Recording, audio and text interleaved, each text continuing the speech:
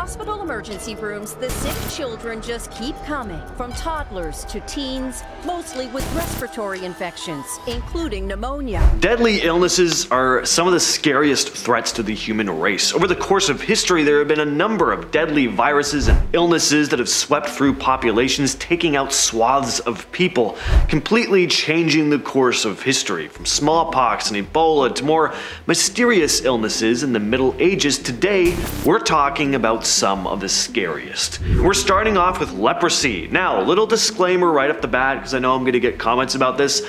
I'm going to be talking about viruses on this list as well as diseases and infections, anything that causes death. Leprosy is still around today, now known as Hansen's disease.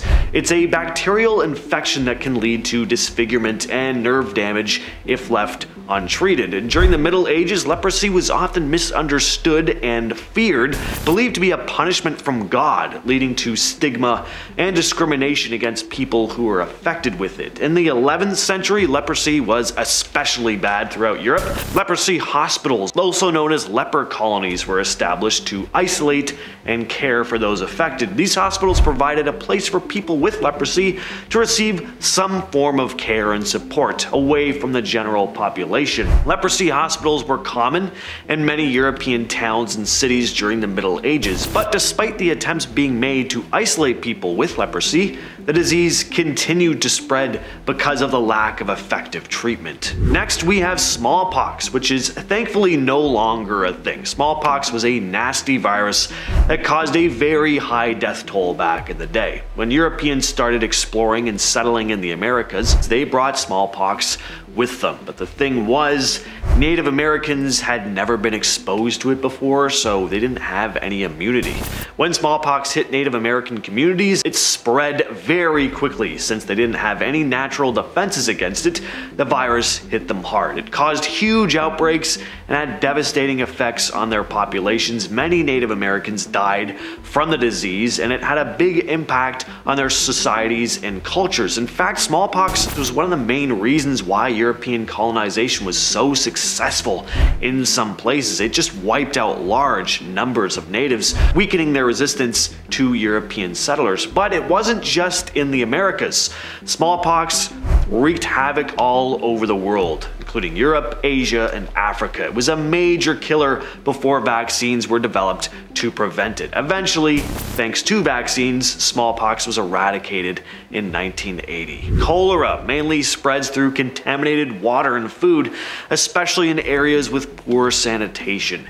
If it's left untreated, 25 to 50% of cases can be fatal. Back in the day, cholera was a big problem, especially in crowded cities where sanitation was lacking. And during the 19th century, cholera outbreaks were pretty common in places like Europe and North America. One of the most famous outbreaks was the London cholera epidemic of 1854. It was traced back to a contaminated water pump on Broad Street, now Broadwick Street in Soho. A man named John Snow, this guy was a British physician who figured out that the contaminated water was the source of the outbreak. He removed the pump handle and the outbreak eventually died down. Cholera had a massive impact on public health and sanitation. It led to improvements in water and sewage systems in many cities, which helped prevent future outbreaks. But in places with poor sanitation, cholera still poses a threat to this day. The Spanish flu hit hard and spread globally in 1918 and 19. The Spanish flu was caused by an H1N1 influenza, a virus that spread rapidly. This is kind of crazy to think about, but it infected about one third of the world's population at the time, which was around 500 million people. That is a staggering number. And as for why it was called the Spanish flu, well, Spain was hit particularly hard, and since Spain wasn't involved in World War I, their newspapers were reporting on it more freely than in other countries. But it wasn't actually where the flu originated from. Not only was this flu highly transmissible, but it was also very deadly. It caused severe respiratory problems, pneumonia, and in some cases, it led to death. said that as many as 100 million people died of the Spanish flu. What made it even scarier was that it didn't just affect the elderly and the sick, it hit a lot of young, healthy adults as well. And the Spanish flu had a huge impact on the world. It disrupted economies, strained healthcare systems, and left millions mourning the loss of loved ones. Ebola first popped up in 1976 in 2 simultaneous outbreaks in Sudan and what is now the Democratic Republic of Congo. Ebola causes fever, severe headaches, muscle pain, weakness, fatigue, diarrhea, vomiting, abdominal pain, and unexplained bleeding or bruising. It's pretty nasty stuff. Over the years, there have been sporadic outbreaks in Africa, mostly in Central and West African countries. The outbreaks varied in size and severity, but it's always been a concern because Ebola is highly contagious and it can spread rapidly through close contact with infected bodily fluids. The largest outbreak in history happened in West Africa between 2014 and 16. It started in Guinea and then spread to Sierra Leone and Liberia. The outbreak was especially scary because it spread to densely populated urban areas, making it much harder to control. Nearly 30,000 people were infected and over a third of them died. The Marbug virus is another really scary one, closely related to Ebola. It was first identified in 1967 when outbreaks occurred with lab workers in Germany who'd been exposed to infected monkeys that had been shipped over from Uganda. Like Ebola, it's named after a place, this time the German city of Marburg. Similar to Ebola, Marbug virus causes a severe and often deadly illness. Symptoms are also similar: headache, muscle pain, vomiting, diarrhea, and sometimes bleeding.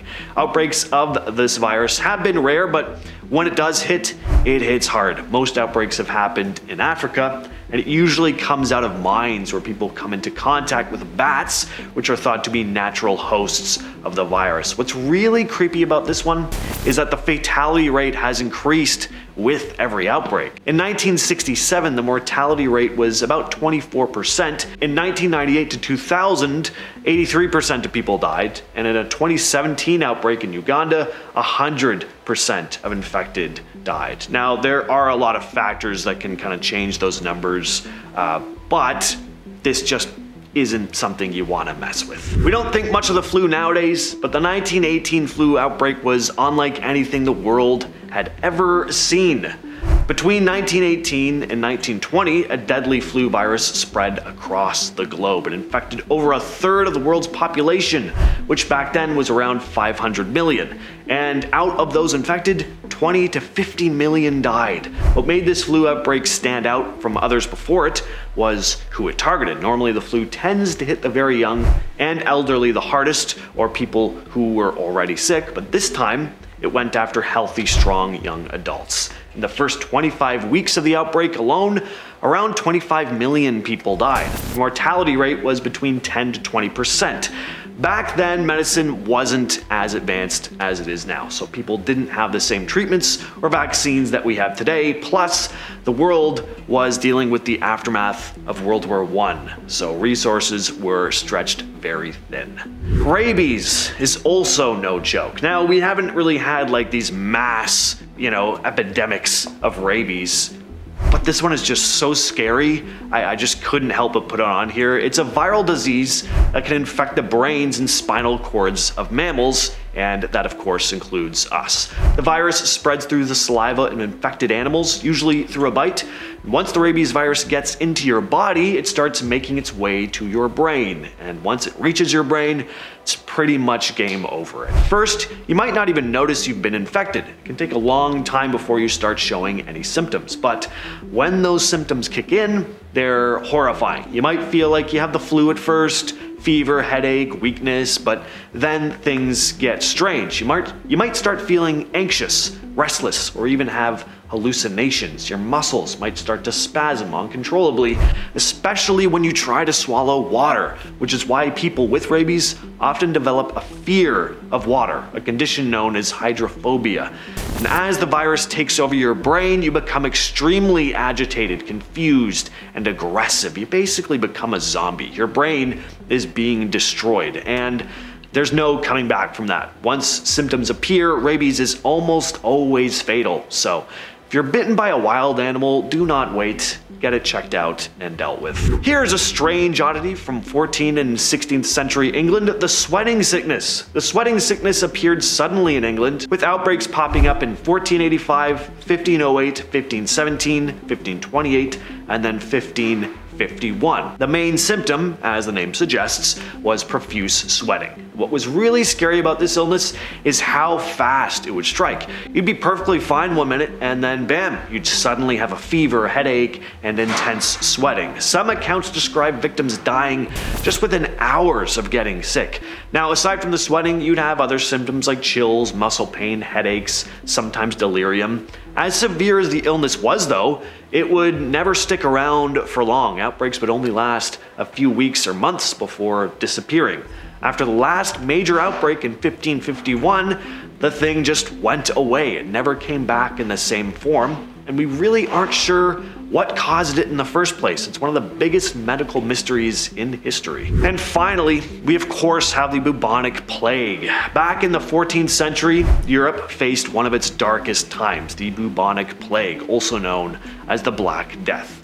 This was a seriously deadly disease caused by a bacteria spread by fleas that hung out on rats. When the rats died, the fleas would jump to humans, spreading the disease. When people got infected, they experienced some pretty awful symptoms: swollen and painful lumps, high fevers, and overall weakness, and most people who got the plague didn't stand much of a chance. It was absolutely brutal. It's estimated to have killed between 75 to 200 million people, wiping out about 30 to 60% of Europe's population at the time. Man, over half of the people you know could have died from this thing. That is so scary. Imagine like just half your neighbors, your friends, your family just being wiped out.